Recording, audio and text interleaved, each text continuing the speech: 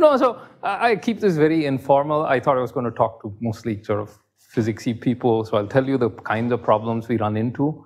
There will be some biology in terms of experiments, but I can go into lots of details on anything that you want. So interrupt.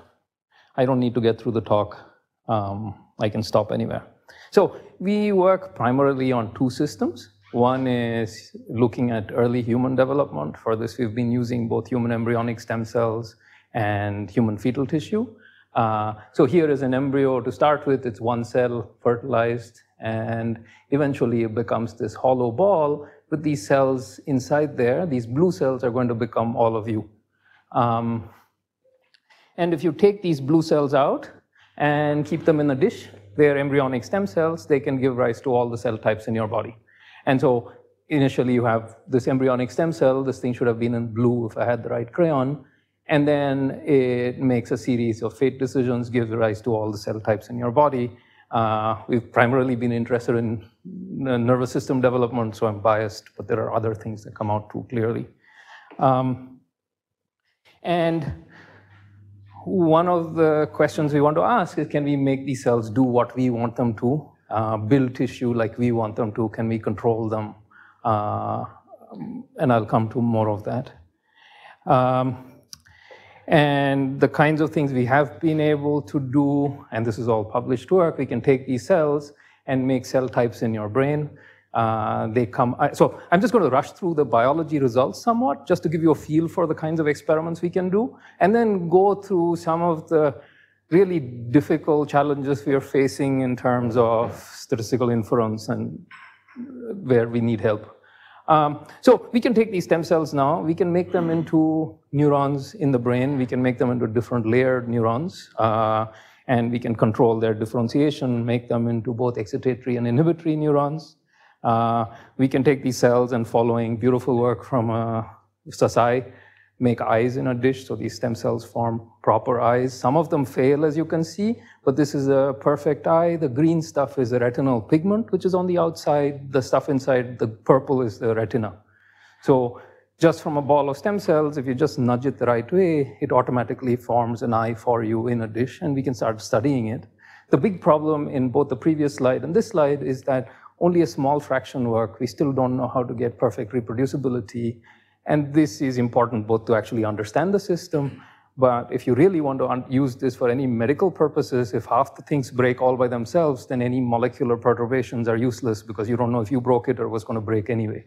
So these systems are still not really useful for medicinal purposes, but we're sort of trying to struggle with them. Sorry. In both of those cases, there are some cues. Yeah, so you have to do the right thing at the right time, and so we can sort of get there. The other system we work on is C. elegans, and I've never given this talk before. I'm going to try to tie these two stories together. The honest truth is that just smart people showed up in my lab and wanted to do these two things, but I've never talked about them in the same place at the same time, but I'll try. But I think the inference challenges are the same. So here is a worm. That's the little worm there, magnified. That's its nervous system, so that's the other system we look at. I'll play the movie of its moving. So this white patch is food, and all these animals try to go towards food because they're hungry, presumably, and some take longer than others. This is just a Z-stack of the nerve ring where most of the neurons reside. Okay, so that nervous system is controlling behavior. And roughly speaking, this animal, quite unlike us, has only 300 neurons, 100 sensory neurons, which sense the environment, 100 interneurons, which presumably process the information, 100 motor neurons that control the muscles and make it move, right? And in this case, too, we want to ask, can we turn this animal into a video game somehow and make it do precisely what we want it to do? So both in the case of cells and in the case of the animals, we just want to turn both of them into video games. That's it. So we've already done some of this, and this is, again, published work. We can control the neural activity of this animal and make it think it's food. There is food in the environment. Since we're doing it all optically, we can make it think there is food in different directions. So in this particular case, I'm just going to show you the experiment. This animal thinks that there is food here. And since I'm doing it all with optics controlling the rules of sort of the activity patterns of the key neurons, I can suddenly make it think there is food the opposite direction. and essentially make it chase the laser pointer, if you like, if it were a cat, right? So you can make it do things like this. So you can actually start taking control, and you'll see it start searching. You feel kind of sorry for it, and then it'll turn. And this again is all published, so I won't go into details, but it can sort of, we can do this. So we're beginning to be able to actually take control of this thing with just 300 nodes and start making it do stuff, okay? And see here, the system itself has no mechanical inertia, but it'll keep running for a while in the wrong direction and then go, oh shit, and turn around. So clearly you can start asking questions about expectation and inertia. This is all optogenetic control, and I'm not, yeah. So I'll come to more of it at the end. When you say few neurons? It's about 3 neurons. Only 3? 3 neurons with the right dynamics. So the point is this, sort of the broader question, if we really want to start taking control of these horrible biological systems, you have some input. This box is the animal or cell, and that's the inside. And it makes some decisions. In the case of stem cells, it decides to become parts of the brain. In the case of the animal, it decides to go forward or backward or left or right. What we want to do is forget about the inputs, just knock this out, directly control the insides of the animal or cell, and make it do what we want it to. So as I said, turn it into a game and control it precisely. If we can do this, it'll be fun. So I don't know why the slide is not showing up properly, but on my, let's see, yeah, no, somehow it's not showing properly, that's fine. Think of the blue box here, which is on my screen, okay? Each of these points are some node in some miserable network, either molecules reacting with each other or neurons connected to each other, and think of all these points connected by a whole bunch of gray lines, depending on how they interact. So it's some horrendous mess, which is presumably why most of us didn't get into biology to start with. So it's like horrible crap here. You want to, huh? No, at least so the way we were taught biology growing up.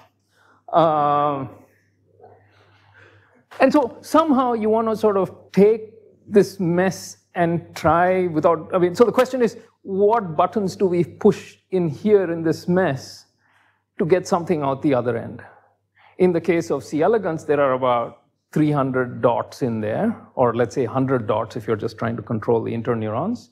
In the case of stem cells, there are about 2,000 dots there if you just think of transcription factors. And so somehow you have to know which buttons to push with what dynamics to get what you want at the other end. And ideally, and I don't know how to define this yet, you want to find the smallest number of buttons. So I don't know how to make this question precise. You can make me walk by just controlling my motor neurons and pushing me along, or you can actually want me to make walk, which is sort of different. So you somehow want to ask, what is the smallest number of buttons you can push to be able to make the circuit do what you want it to do? And the few examples I showed. Something like that. I don't even know what that means, but I don't want to use, yeah, so I don't know what that means, but somehow we have to make this question precise. And since this is sort of a informal talk to friends, I thought I would just be vague. I don't know what that means, but somehow we want to push the smallest number of buttons. The system knows how to make it go. Exactly. Exactly. The system is doing it fine. The inputs are read. The inputs are read, processed. Converted into the right kind of buttons and. Exactly. So the system is doing it as such. What we thought we would define the problem as get rid of the inputs completely, just push buttons directly, which what I showed you with C. elegans, make it do what I wanted to do. So then the question is, how do I find those buttons? And if I could find those buttons efficiently somehow, I don't know if it's an important question or not, but that's what is driving me currently. So that's sort of the goal. The standard question is, why do you believe there should be an outcome? Don't know. So the only thing I know is if I can do the experiment, that's why I showed you the movie right at the beginning. 3 buttons, we can do this, few buttons here and there. There's 50 years worth of literature in developmental biology where a few buttons sort of move things here and there. So it's more, I'll come to sort of my beliefs, sort of there is a slide titled Religious Beliefs, but it's sort of motivated by beautiful biology over the last, right? So it's always been a few things. In that sense, it's very different from physics, right? It's not some collective phenomena that's driving the circuit. It's always a few important places where you push and things happen. So it's very different from sort of the physics worldview, I guess. So the key question is which buttons to push, what dynamics to impose on them.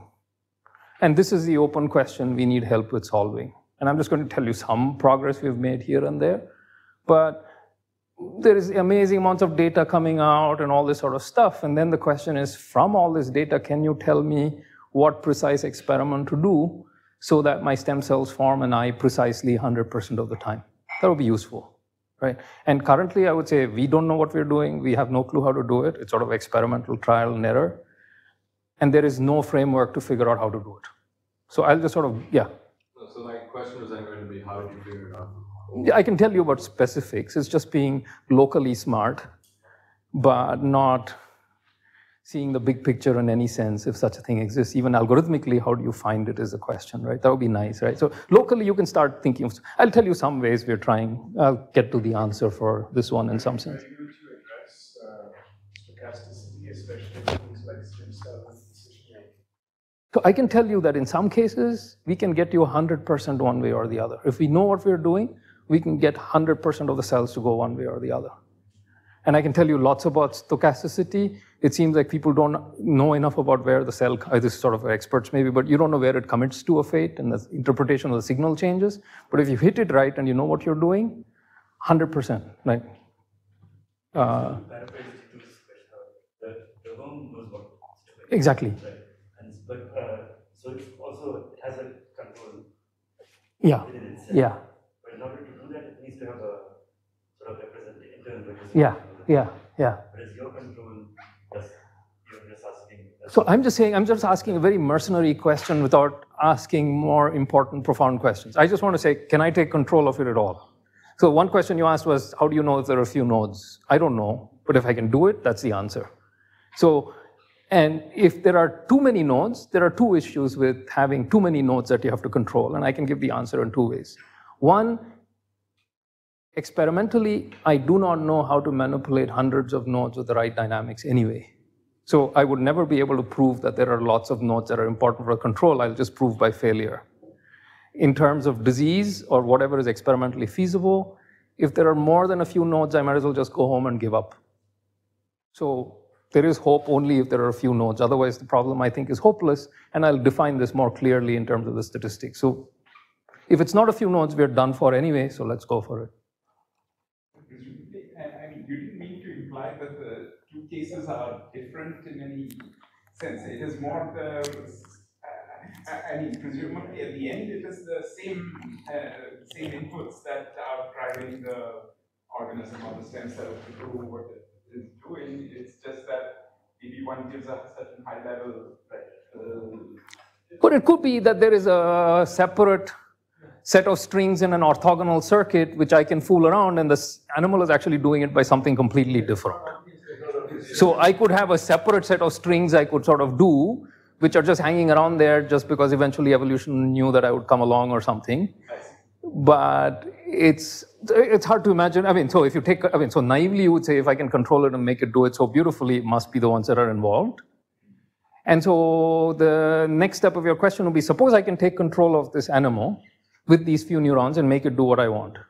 Then I know that if in these neurons I could measure neural activity precisely where the animal is getting an input and moving, so the dynamic correspond to whatever I was doing naturally, in which case at least I can correlate the two. So in particular, like for the nematode, Yeah. If you remove those 3 neurons and they put in actual food, It should not be able to do it. That would be a stronger argument. A less strong argument would be if I could just look at the dynamics of those 3 and at least they correlate. So that would be the weaker one. The stronger is what you're saying. Get rid of them and show that it can't do it. The underlying network. In C. elegans it is, for stem cells it's not. So, yeah, but you still want to do it. And I don't know if mapping really helps. If you look at the C. elegans neural network mapping, you would never have guessed the answers we guessed. So the mapping to first order is useless for this particular question. But once we know which buttons to push, then the mapping is profoundly useful because then I know what that button is doing downstream. Okay? So we've been trying to do this in 2 ways. One is to measure everything like people are doing, and I'll tell you what measure everything means. and then do some profound data analysis to see if we can figure out which buttons to push.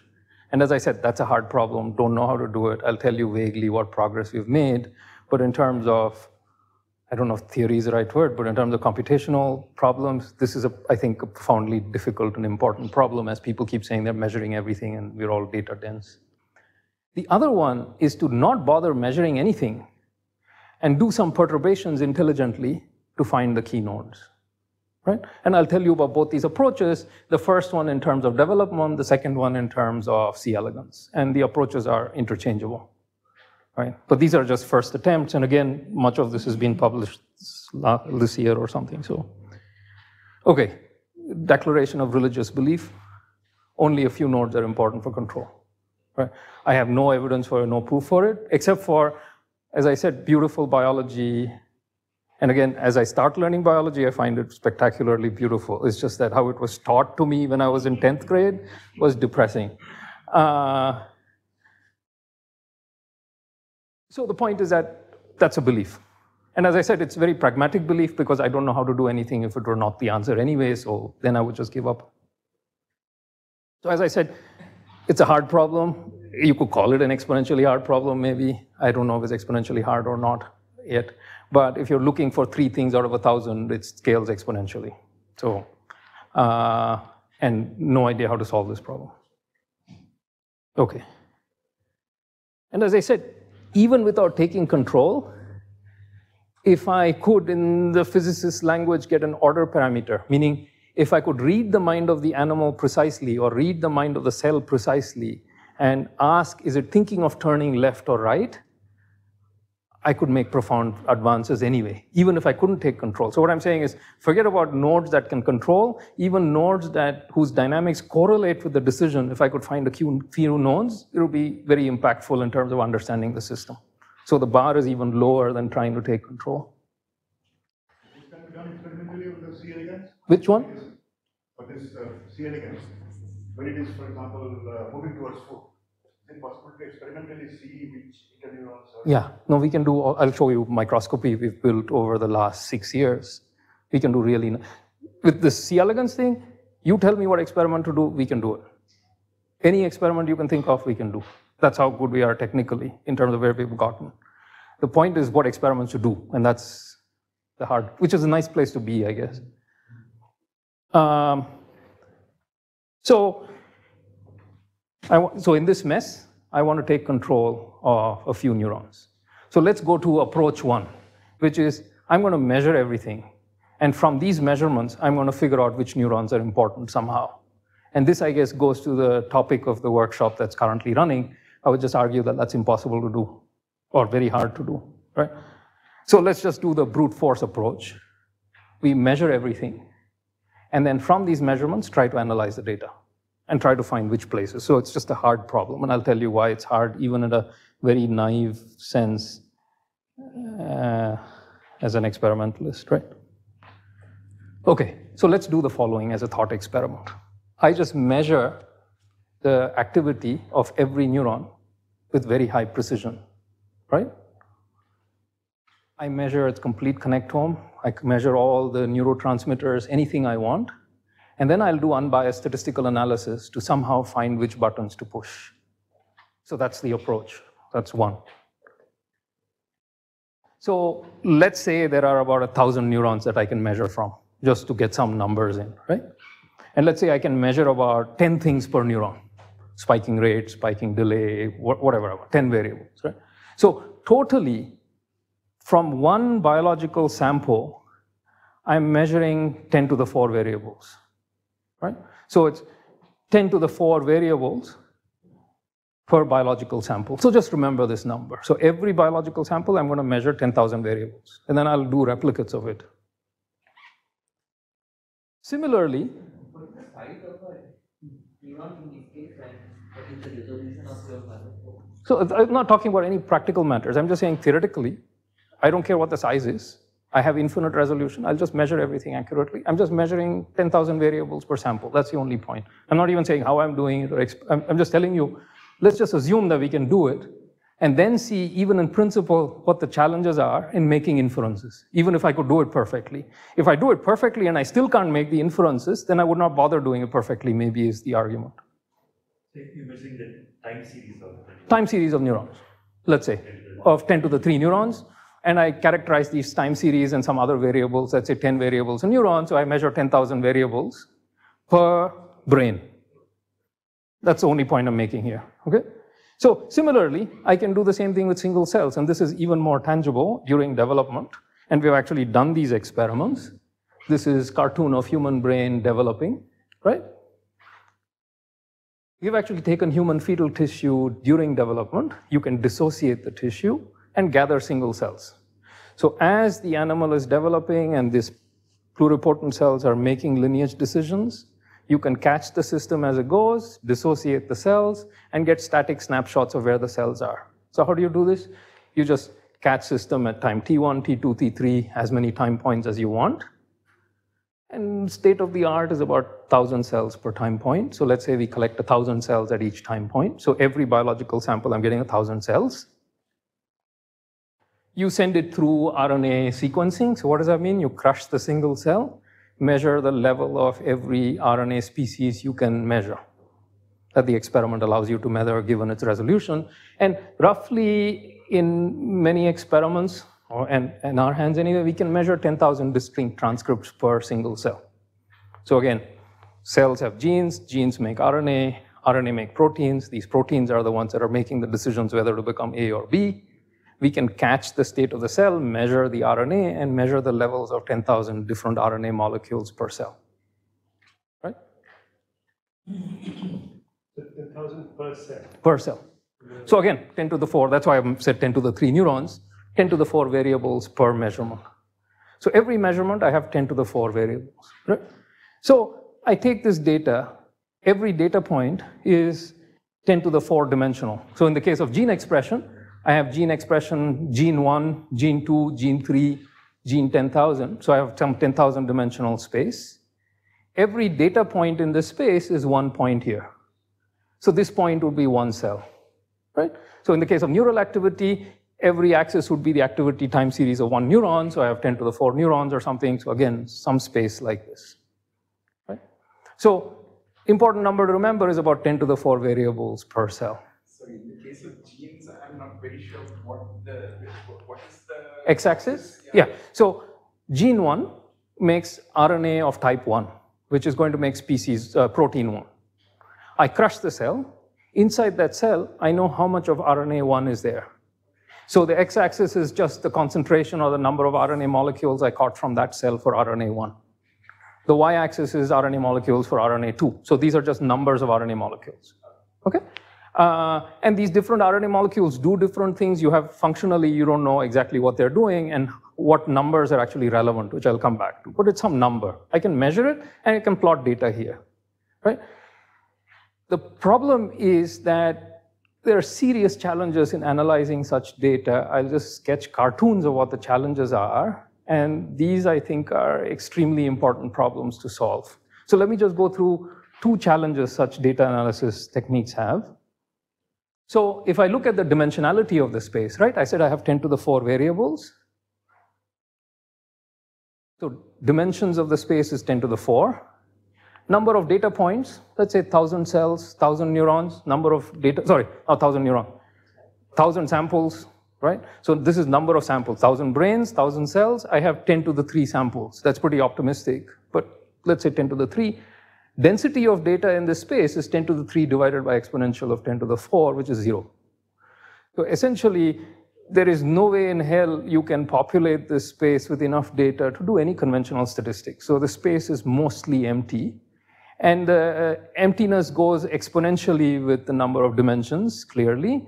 So that's the same problem with personalized medicine, right? The more things you measure about me, the lonelier I get. And I get lonely very, very fast. So I'm very special, very fast, just by measure a few things about me. So the point is doing statistics to find a sample group that is sort of representative of me is exceptionally hard if I don't know what variables are important.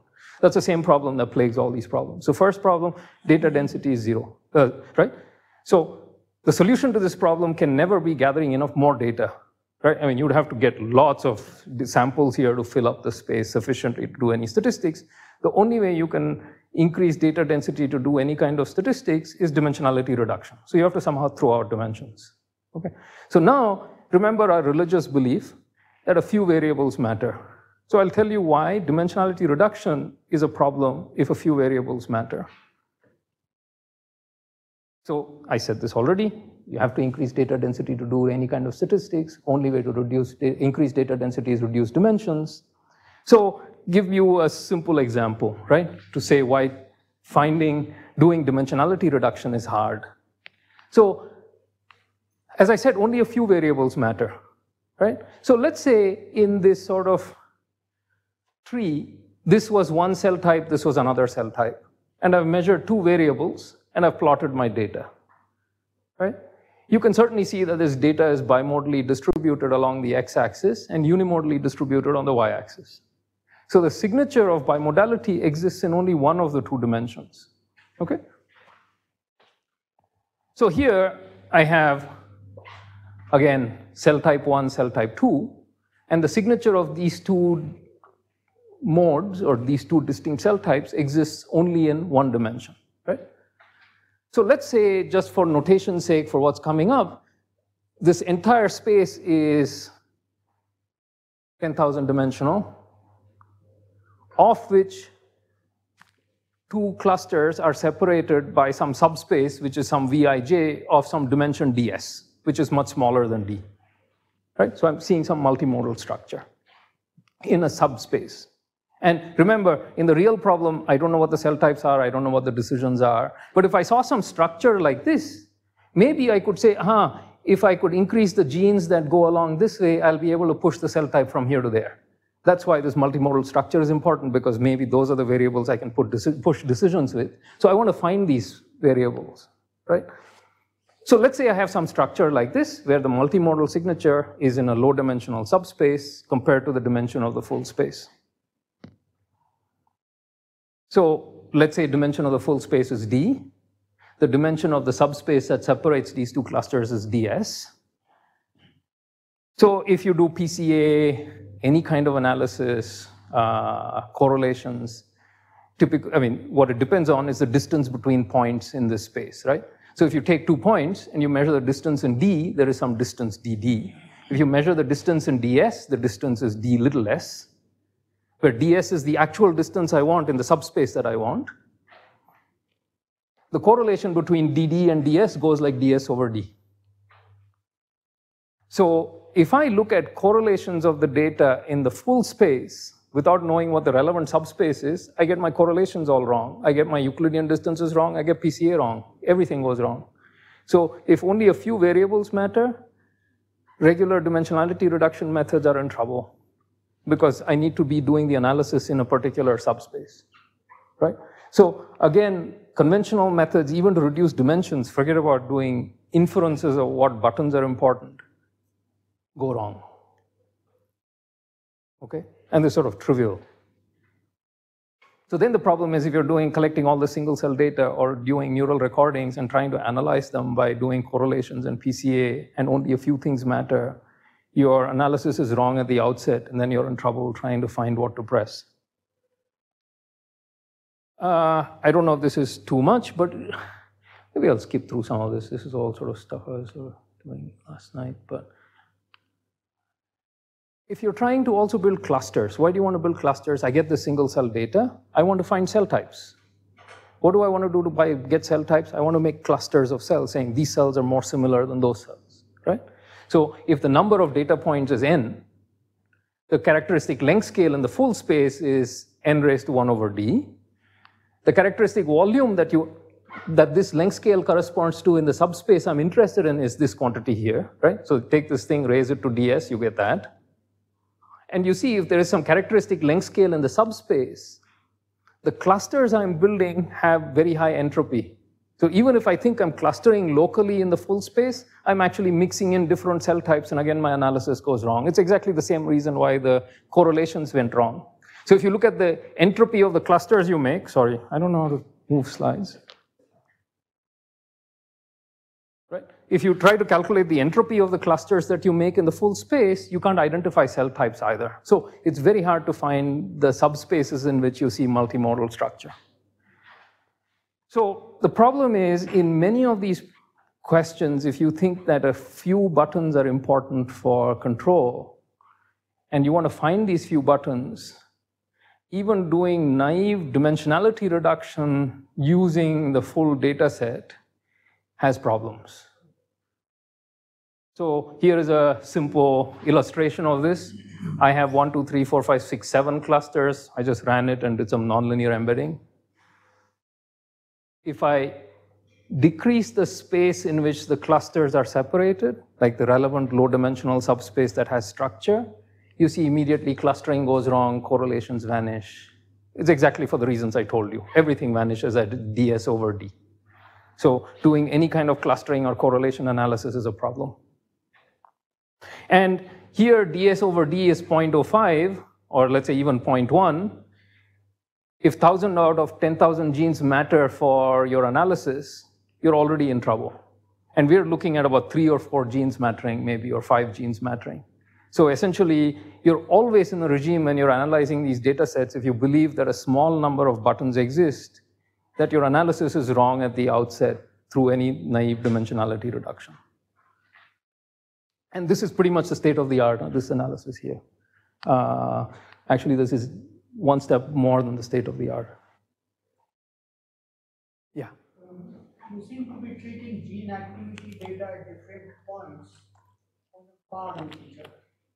On the other hand, there might be something that you know from the biology which tells you that some signals are more significant than others. Would you use that for reading out?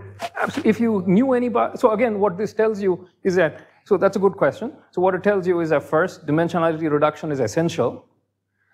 There is a problem with dimensionality reduction, but if you use prior information to do dimensionality reduction, you're perfectly fine. Any which way you can do it correctly is great.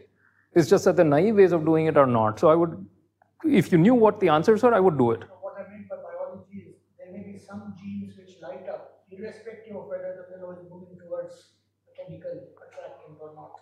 In which case, you would think they're not involved in specifically directing movement towards that attractant, because you factor them out. I mean, it doesn't quite work that way if there are a small group of genes that are involved. You never see such clean signature. If there's only one factor involved, I agree. But if it's a small group of factors involved in any particular decision, you cannot pull it out of the noise. And the other problem is that in the case where the literature doesn't exist, you can't do it either, because like we're looking at brain development, we actually want to find genes that drive differentiation towards particular locations in the brain. We have no prior information when it comes to human brain development. We somehow from this data have to pull it out, you see? And what you said was that if I knew that the cell was going this way or that, I could then pull it out, yes? Here is a problem. So maybe I have to step back. What I did was break up the embryo, get single cells. From those single cells, I'm trying to define this way or that, even before trying to define which genes are correlated with going this way or that. All I have is single cell data. To define this way or that, I have to group the cells and say, this is this way, that is that way. I'm just telling you, even grouping the cells is a problem. If I go group the cells and say, this is this cell type, that is that cell type, then I can see which genes are correlated with these decisions, and then I'm one step ahead of the game. But grouping is a problem. Okay, and just naive geometry, that's all. I mean, it's just stupid arguments. But the point is that dimensionality reduction is a problem.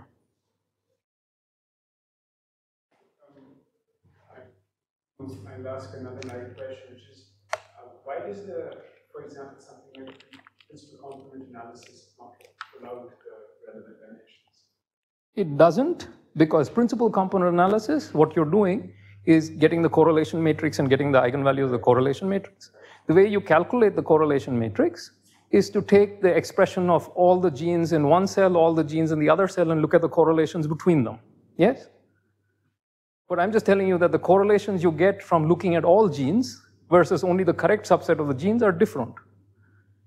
And your signal is completely drowned out by all the genes that don't matter. If you think that the signal is only in one small subspace, precisely for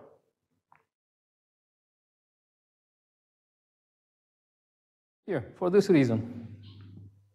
If only a small set of genes, you take this data and do PCA, there is no way in hell you're seeing 2 clusters. Just this data, precisely as drawn. 1 clean direction, 2 noisy directions, cook up such data, and try to do PCA, you will see that these blue and green clusters just merge with each other. And you won't be able to tell them apart. This is somewhat shocking, isn't it? Again, simple MATLAB exercise.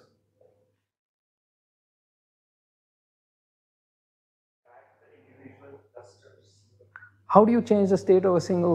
These are all I mean, so again, I'm just trying to see how I make different parts of the human brain. I don't know what that, I mean, so it's, if I had more knowledge about the system and I knew where the cell was going. So I'm just saying that we're far back from all the questions you're asking. Even the starting point is difficult.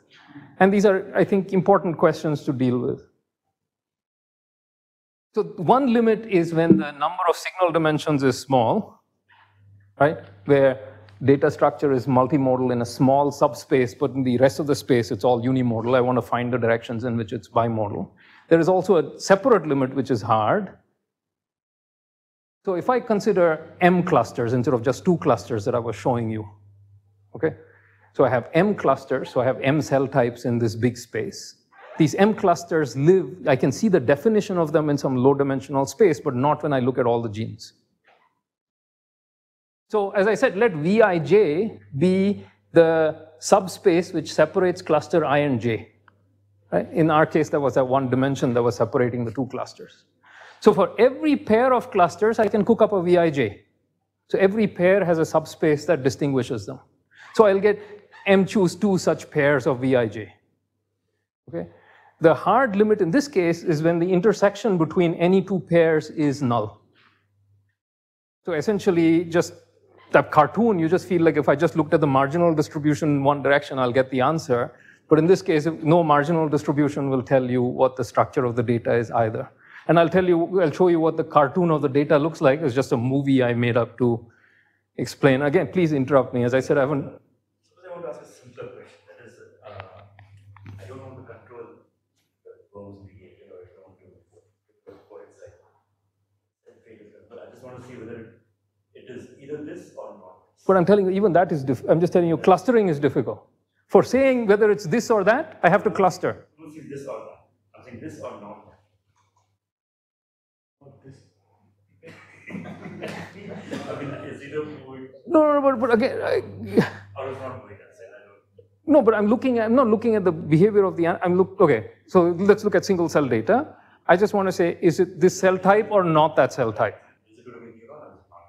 Is it a neuron or not a neuron? Oh, neuron or not a neuron, the biologists in the audience will say, I know marker, SOX2, SOX1, PAX6, I can stain it, I know it's a neuron. But let's say whether it's an outer radial glial cell, which I'm going to show you, is it an outer radial glial cell that's unique to humans or not? No way. Because you don't even know what the markers are. Even when you try to cluster the data, if all your outer radial glial cells don't bunch up together, if they bunch up together, then I can say what is common in them which is not in everybody else. But if I don't even know how to cluster properly, then I'm in trouble. Because I can't find the marker. You see, forget about buttons and everything else, but we're dealing with things that are much more trivial in some sense. But again, the point is that there are lots of bioinformatics people doing lots of this stuff, and some statisticians for sure, but I think it would be very, very useful to have physicists think about these problems, because these are hard problems. People are not looking even at toy problems to solve them. And I think these need to be solved.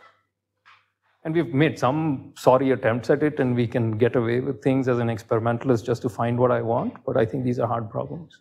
So what I'm saying is that every pair of clusters is separated in a low dimensional space, but the intersection between these low dimensional spaces is null. What does that mean?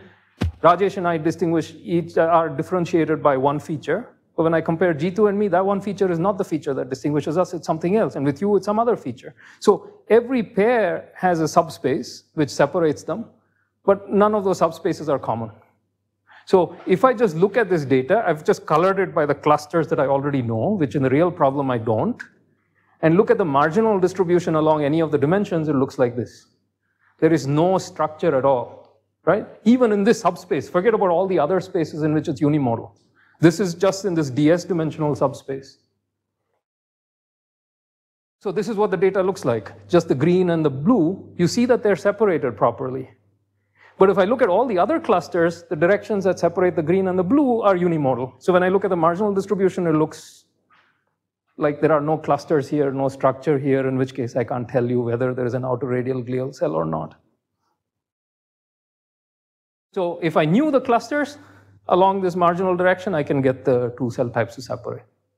Right? So two hard limits. One is when the informative subspace is small in dimension compared to the full space, and clusters are only pairwise separable. If you can solve this problem, then you can solve lots of other problems.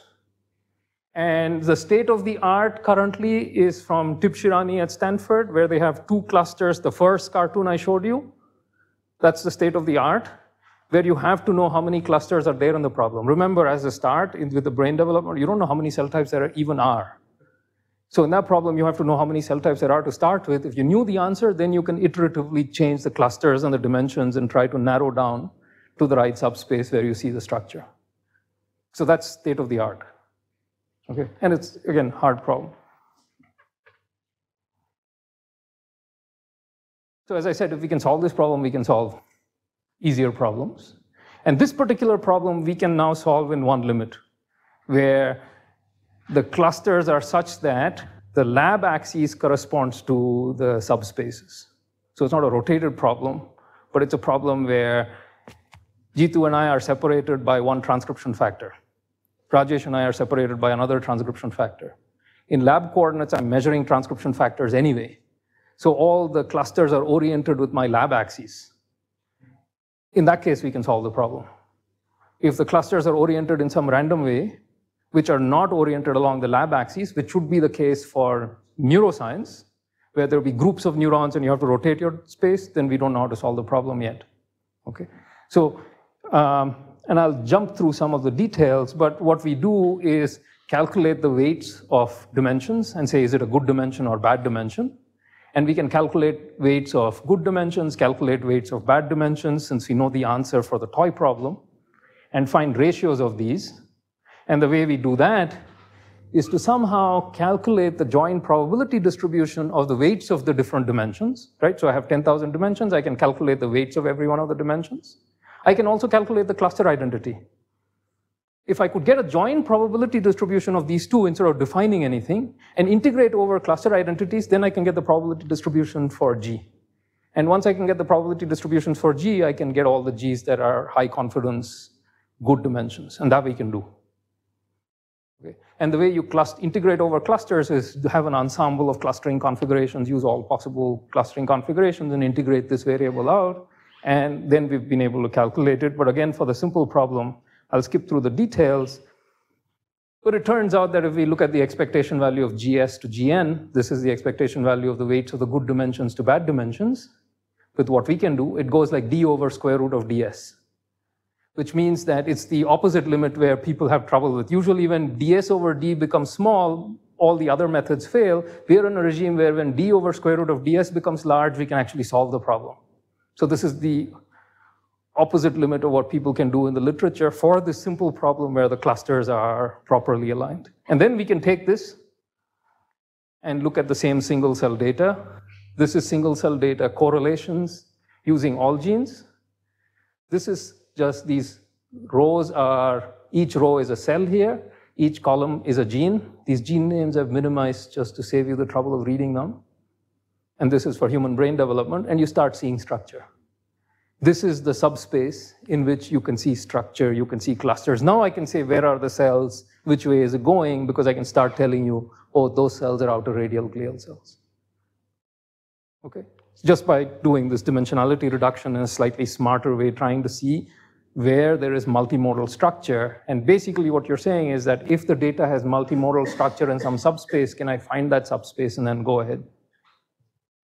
And we've used this for early human brain development. So we took human brains, 16 post-conception weeks, 15 post-conception weeks, dissociated them, did single cell sequencing, particularly to ask if there are cell types that are unique to developing humans.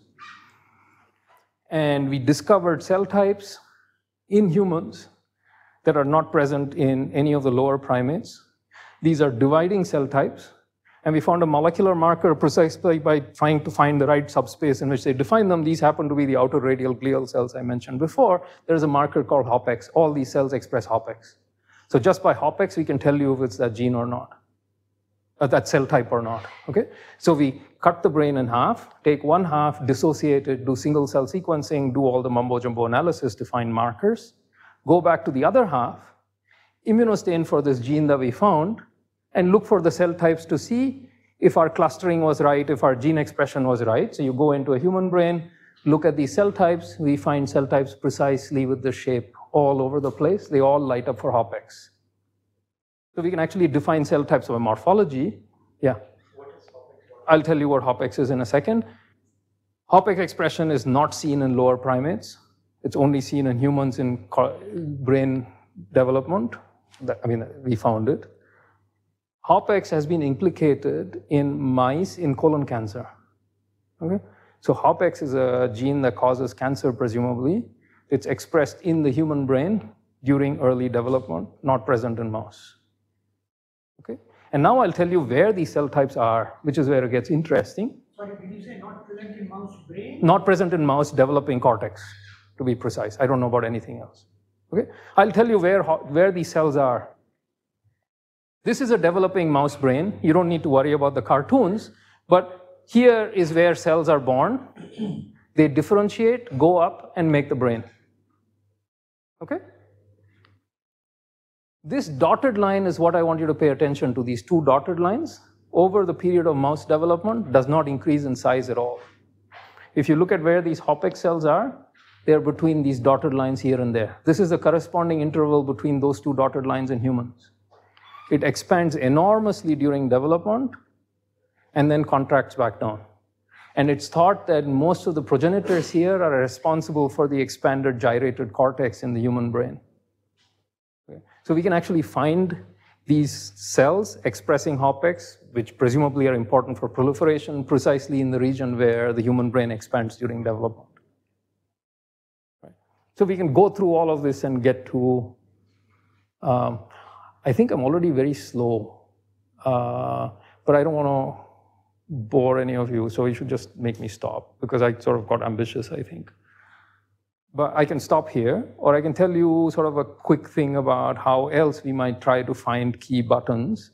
And we've done some stuff on compressed sensing with C. elegans, which again is sort of published work. But the idea there is, can I quickly find the key neurons? And I'll just run through it very rapidly without any details, and if anybody wants to bug me after, right? Yeah? So the tools that you develop to find out the matching, just not specific to gene expression. For any big data. No, but I'm assuming that so the clusters are separated along my lab axes. Then we can solve the problem. If the clusters are separated this way and that way, and not, so I'm assuming that my axes along the wall are important axes. Yeah, and that somehow I'm measuring the right axes in the lab, which works well for development because I know that transcription factors are important and I'm measuring transcription factors anyway. But if it's groups of neurons that are important, then I'm in trouble. If the axes don't mean anything. So in the case of neuro, I don't know. So this rotated problem is hard, and I think it's worth solving. Where it looks like the simple problem when you look at it the right way, but just rotate that cube and look for the distribution of the data on the hypersphere. Okay, so that problem we don't know how to solve, right? So this is the expanding cortex. This is from our data. So you can just see enormous expansion in the human brain that does not happen in any of the lower primates. And the cell types we find are there, and they're expressing all these genes associated with cancer. And actually, we've been able to make this cell type with stem cells now. We can actually make them, but I won't get into that. Well, very quickly, in 10 minutes, I'll just rush through things, just to give you a feel for what other ways might be there. But again, all of these are not answered questions. So one thing is you're doing dimensionality reduction anyway. You're taking all this data and throwing out dimensions. So why not measure less to start with? So why should you measure everything? Why not measure much less? But you don't know what to throw out, so you somehow have a chicken and egg problem where you have to throw out things that you don't want, but you don't know what you don't want until you measure it. So can we do this? And this is just following recipes given by Candace and Tao just profound papers from 15 years back. We just implemented it experimentally. So here is a toy problem, right? And you've done this problem in school. I don't want to measure everything. I want to measure a few things and quickly find out what things are important. So if I have 64 variables, 6 measurements, can I find the value of the 64 variables? So I have 6 simultaneous equations with 64 variables. Can you tell me the value? You would say 6 equations, 64 variables, not possible. But if I told you the following problem, I have 64 coins, one of them is heavier than the rest, find me the heavy coin, you can do it in 5 measurements, which is log 64. So what Candace and Tao told us is that if you have a much harder problem, which no smart high school student can solve, I have 64 coins. Some number of the coins are heavier or lighter. I don't know which ones, but the number of coins with a different weight are much smaller than 64. That's all I know. That problem you can solve too with log 64 measurements. Okay? And this is only for a linear set of equations. But for nonlinear stuff, there is no careful theorems yet. So what we have to do is make much fewer measurements, use something called an L1 norm to find the solution, right? And again, I'll rush through this because I feel very guilty about having way too much. I should have just stopped halfway, I'm sorry. I'll skip all this. But what we can do is equivalently take these C. elegans, measure the weights of these neurons if you like. So let's say C. elegans has 64 neurons. These 64 neurons are like my 64 coins. What we have to do is measure the weights of these neurons to see what's important for a behavior, just like you did with the high school problem with more complicated math. And so the key thing to do is, the key assumption again is that a small number of neurons matter, which is how we found the neurons in the first place that I showed you in the movie way back, right? So I assume that a small number of neurons matter. It means that only a small number of neurons have a different weight than the majority. I want to find this small number of neurons rapidly, right? So I somehow have to take these neurons, weigh them, and find the heavy neurons, just like my coin problem, right? And what does weighing them mean? Weighing them is behavior. So what I can do is express channel rhodopsin or archaeorhodopsin, which are light activated channels. I can shine light on the animal, look at the defect in behavior. When I shine light on the animal, only the neurons that I've affected get messed up, and the behavior gets messed up to some degree. Okay? So the behavior is my weight. I don't know what the C. elegans nervous system does, but can't you just rely on the assumption of sparse coding and changing their activity, monitor their activity during the movement? You can do the monitoring too. You can try to monitor the activity of all the neurons during movement and from that try to infer. But I'm saying that instead of monitoring their activity, forget about monitoring, just perturb their activity. Right, but if you can, I don't know where I guess I'm getting technical, but certainly in zebrafish you can monitor 100,000 neurons at a time. Yes. Can you monitor 300 neurons at a time here? But I'm saying the point is you can, but the point is that if you monitor enough neurons with a time series, it's the same problem as the previous problem. Right, but if it is sparse coding, then only the relevant neurons will be active. If it is, yeah. No, so you could do that. I'm just telling you that you can do it more easily without doing any kind of neural activity measurement, just by perturbing neurons. So essentially what we do is express these light activated channels in these neurons under different promoters. Okay? So if you look at the lines of C. elegans, I'll skip this. This is one coin pile, if you like. All these neurons are expressing a light activated channel so that when I shine light on it, the animal will not be able to activate those neurons. This is another coin pile, that's another coin pile, that's another coin pile, another one, right? So each of these is a pile. I will take these coins and weigh them. How do I do that? I just activate with light, look at the defect in behavior. The level of defect in the behavior will be the weight of that pile. I have 100 neurons, but with compressed sensing, I can use far fewer piles of neurons than I thought necessary. And from that, try to infer the key neurons or the small number of neurons that matter. Again, just like the high school student finding the heavy coin quickly. Okay? So you can actually do this, so you can get a measurement matrix, so every Row here is a pile. Every column is a neuron identity. White means that the neuron is present. Black means that the neuron is absent. So each row is a pile. So you have 29 piles. So you have 29 equations. And so for each equation, what you do is take this animal, shine light on it, look at the defect in behavior. So your defect in behavior is as such. So here we put the animals down, shine light on them. This is one particular pile of neurons. You see some behavior. This is another pile of neurons.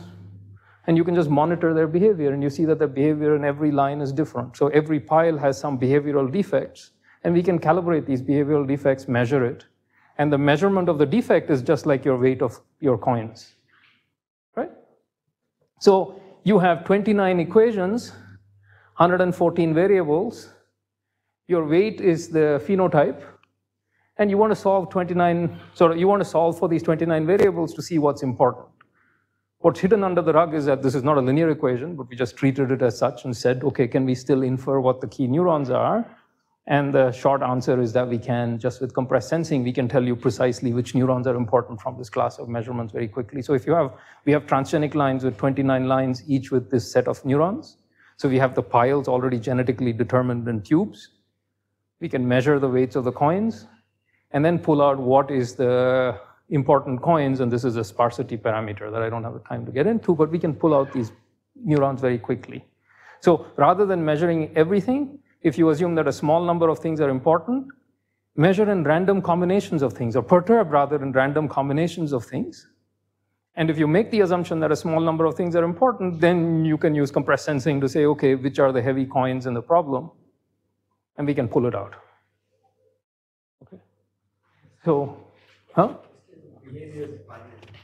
no, we just look at the distribution function of the behavior, and we measure the Kullback-Leibler distance and the distribution function between the mutant and the wild type. So, and we've tried multiple metrics for the defects, right? So effectively, by looking at some small, much fewer, so if you're doing perturbations, typically you would have to perturb each of the 114 and in every combination and so on. Here you can just perturb random combinations of them, and if you assume a small number matter, you can just pull them out immediately. Okay. So, and we can show that these are the right answers. One final thing, just in case it's useful for anybody, we can do very, very fast tracking and optogenetics with this animal. We can get images, image process, position all our mirrors to shine light where we want, and move all the hardware, all in about 4 milliseconds. And so, and this is completely freely moving animal, and we can track in X, Y, and Z with 1 micron precision without a cover slip for the people that care. So we can do very fast image processing, very fast tracking, and then perfect control with our mirrors to shine light on wherever we want to, which is how I did the experiment I did before. So I just want to show you things, but I don't need to. I can show it offline. But the point is that we can start doing experiments like this. We can find key neurons and then start controlling their dynamics. We can actually measure their neural activity once we have found the neurons, and then reproduce the neural activity and start getting behavior. Okay. So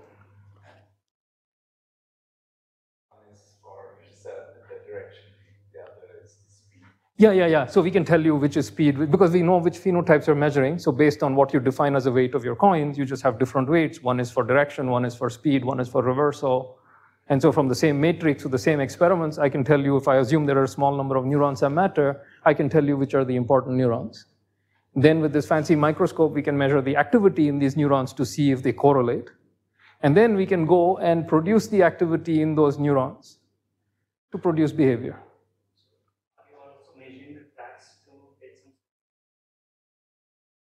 We haven't gotten that far yet. We've just been using naive Kullback-Leibler like distances of distribution functions of the behavior, but not the, right?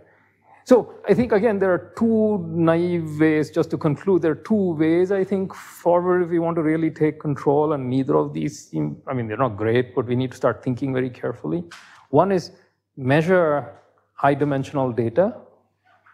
From these high-dimensional data, forget about doing causal inference and everything else. Even getting multimodality and clustering is a hard problem. because you don't know what subspace in which you should be measuring distances in. So if you're doing Pythagoras distances between points, you measure it in the wrong space, you're in trouble. So trying to even discover the information in which data has some structure is a hard problem. We can solve it for a simple case, but there are harder cases in which we need to solve it. Once you find the subspace, then you have enough data in that subspace to start doing conventional statistics and presumably causal inference like things with joint probability distributions only in that subspace. Now you have enough data. We have never gotten to that step yet, but the hope is that if you can sort of reduce dimensions, then you can do joint probability distributions and then causal inference. But we haven't gotten that far yet. The other is to not bother measuring everything, just perturb everything in random combinations. Assume that a few things are important. And once you assume that a few things are important, then use something like compressed sensing. Again, it's not clear that compressed sensing should work for this case because it's for a linear problem. And nonlinear problem, there are no guarantees, no bounds, no nothing, right? So this is just sort of not remotely rigorous. But we need approaches like that, presumably, again, theoretically, to ask. In the case of nonlinear problems, how do we get methods like compressed sensing to work? In which case, if I was looking at genetics, what I would do is not knock out one gene at a time if I think that some gene is important or a few genes are important. I would knock out random sets of genes, large numbers of them. And I'll knock out much fewer sets than the number of genes, and I'll still be able to figure out what the key sets are, which is what this says. And if we can do something like that, then we can at least identify what the key places are where I need to do more careful experiments. Currently, if you look at human brain development, and I want to make cell types that are associated with cell types in the human brain that are special to the brain, I don't know even if they exist. Forget about pressing the right buttons, but that's where we are. And the amount of data that's being collected currently is enormous. Even in the last year, there's single cell data for every developing, it's just sort of insane. So we have lots of data. But the point is that it's high dimensional data, and we somehow have to make sense of it. And then there are beautiful questions associated with evolution of the comparative developmental biology, which again, this should open doors too. But the data analysis is the problem. The experiments are not. Any of you guys can pay a company and get this data if you want. Getting the data doesn't require expertise anymore to some degree, right? Dissociation is hard, but the rest of it is completely doable. I think what is lacking is some careful thought about how to really think about this data to make experimental predictions, not just data visualization. And that, I think, is it would be an enormous help with any of you get into it. Just a quick question about clearly using AI as a way to. Good question. Okay. Wait. So let me cut you short right there. Very good question. People ask, right? It shouldn't work at all. So there are two kinds of problems. One is supervised learning. Supervised learning, you're the AI machine. I'm going to show you images of cat, dog, and on the top I will write cat or dog, and I will train you. Then I will remove these cats and dog pictures and show you an unlabeled picture of one of the two animals, and you will call cat or dog. That's AI. That's supervised learning. Here, there is no labeled data set to train on. So this is unsupervised learning. Unsupervised learning, none of that works. Right? If I already knew which my cluster is and I could give you some training data, oh look, this is an outer radial glial cell, this is not an outer radial glial cell, then I can train a nonlinear classifier to separate the two. But I need labels. You still have to give many. You need to give labels. Many data sets for the. You have to train the machine. That's a whole other problem. But the problem is that you need labels to train it. Sure. None of these problems have labels. You have to discover the labels, and then, so that's the problem. But now that you've measured along directions which you know ladder, is there a way to use that? No, but those just tell you. No, but are you going to pick up similar things in this large? I don't know how to think about that. I don't know. But I think, yeah. But the important point to realize, supervised and unsupervised, and people use AI rather loosely. But it's all supervised learning. You can have adversarial learning where you have one AI training the other and so on, but it's still effectively all supervised. Unsupervised learning problems are horribly hard. And here you have one saving grace, which is that the data should be multimodal. So all you're looking for is multimodal signatures, variances, and moments don't matter. All you care is multimodality when it comes to at least discrete decisions of turning left and right. So how many perturbation experiments do you have? For the neurons? Yeah. 29. 29. Yeah. 29, and I can tell you which sets of neurons do which behavior. So, sorry. So number of experiments should go like S log n, where n is the number of neurons, or n is the number of objects. S is your sparsity, what you expect the size of the answer to be, right? So S you don't know, except that it's much less than n. But in your case, S was 3 and N was 100. S I didn't know. Yeah, but it turned out to be 3, 4, or something, yeah. And n was 114. 114. Yeah. So, yeah. But finally, you still have to do the experiment to show that it works. But yeah, but that's the assumption. And the point is that such experiments we can do on 3 or 4 neurons. Doing it on 50 neurons is impossible. But I think it's the same thing with like development too. Perturbing 50 genes at the same time is exceptionally difficult. Couple of questions. One is, have you thought of a genetics approach to try and reduce the dimensionality of the space you need to search in? In the sense, C. elegans now has practically a cell-type promoter for every cell. No, none of these 114 neurons have to a specific. I know this well because we. Maybe in a. Okay. None of the interneurons, mostly with a few exceptions, most of the interneurons do not have specific promoters. My question still holds, which is if you take the cell-type specific promoters you know and selectively knock out single Sure. cell types and then screen for behavior, shouldn't that enable you to? Okay, so if it is one neuron, it will, but it will take you 114 measurements instead of 29 measurements. 114? If there are 114 cell types, you have to knock each of them out one at a time, make 114 lines. Here, it's 29 lines, so it's much less work to start with. And you do not have to make the assumption that only one matters. It can be 2 matters, 3 matters, you will still pull it out. It's just much less work. It's exponentially less work. like in the coin problem. Yeah, you just break it up into. Each coin. Yeah. So good point. So in the 64 coin problem, if I said one coin is heavy, of course you can measure one coin at a time and find the heavy coin. But that'll take you 64 measurements instead of 6 measurements. You could, which is effectively this. I'm just doing it with optogenetics instead of permanent knockout because I can also control the dynamics. Precisely. My other question was, so the neurons that you now managed to identify, are they different from those that were already suspected to be part of the chemosensory motor response pathway? Some of them are. And also the point is that, so there are 2 answers to the question. Some of them are, but more importantly, there's a difference between necessary and sufficient. Here I'm just telling you what is sufficient, not what's necessary. And that is a different question. So that's why I meant by video game and control, I'm going for sufficiency and not for necessity.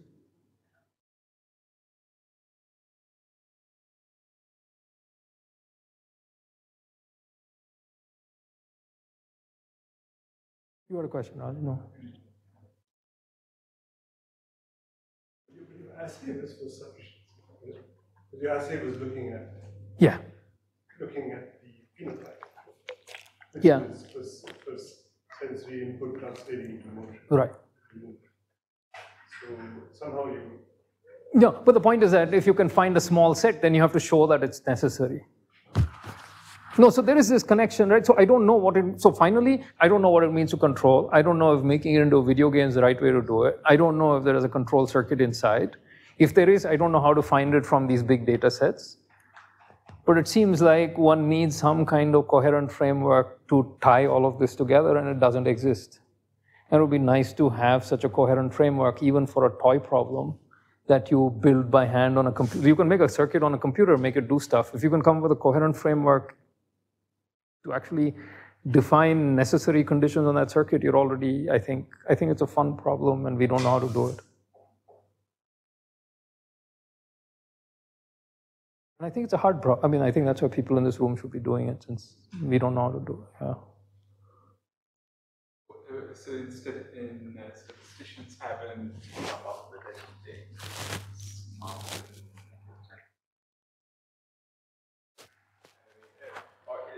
Okay. limits. So I told you in terms of the clustering, there is this no, there is nothing in the literature, and yeah. So so two questions here, right? I think one is more philosophical thing and what precisely has been done here. Here I can tell you precisely what's been done is this problem where I have X and I have two clusters like this and I have Y. This is some dimension D and this is some Dn, this is some dimension Ds. In this case, if you give me this data and tell me that there are two clusters, even if the clusters are not oriented along a particular axis, so they can be like this. And I don't know the axis either. That has been solved if you tell me the number of clusters. So you have to know that there are two, and then the answer will converge and tell you that this is the axis that's important. But that's where things are in terms of literature here. But more broadly, I think none of this clustering or anything matters unless you can predict an experiment at the end of the day. So what's missing with the statisticians is sort of a much closer collaboration with the experimentalists to make a prediction. That's missing. So then there is this, but I think when you're sitting on the experimental data and you want to do it, it's a different problem altogether. And then you have to come, so maybe they never have to consider this problem where you have this funky structure where the intersection between the subspaces is null and so on. In development, you see it all the time. So then you have to solve the problem. But it's not clear that that's an important problem, right? I don't know if it is. It sounds like a mathematically natural question. It seems like a limit, but you would not have thought of that limit until you saw this data and said, oh shit, the same factors are being reused everywhere and I can classify by this factor here in development, but not there. Because there it's reused and all the cells have it, and so then everything becomes unimodal. So I think it's more exposure to data. And finally, it's about experiment. You have to predict the experiment and do the damn experiment. Right? So it's sort of.